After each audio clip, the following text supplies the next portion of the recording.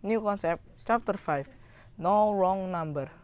Mr. James Scott has a garage in Salisbury, and now he has bought a new garage in Pinehurst. Pinehurst is only 5 miles from Salisbury. But Mr. Scott cannot get a telephone for his new garage, so he has just bought 12 pigeons. Yesterday, a pigeon carried the first message from Pinehurst to Salisbury. The bird covered the distance in 3 minutes. Up to now, Mr. Scott has sent a great many requests for spare parts and other urgent messages from one garage to the other.